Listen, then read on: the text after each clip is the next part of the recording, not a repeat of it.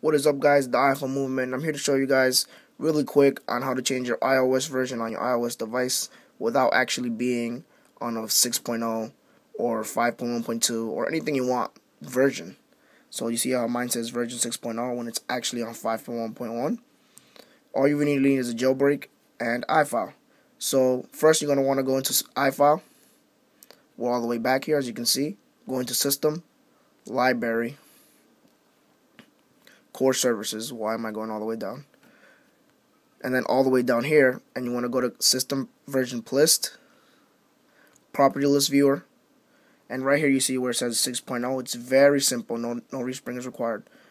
Right here you can change this to whatever you want. Let's say I want to change this to 3.4.3. Let's say. Let's go back. Done.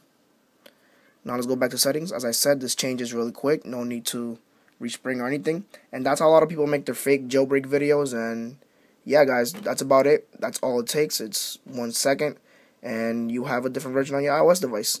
Now don't go making those fake jailbreak videos. See you. For more videos like this, please subscribe and leave a like. It really helps. Thanks.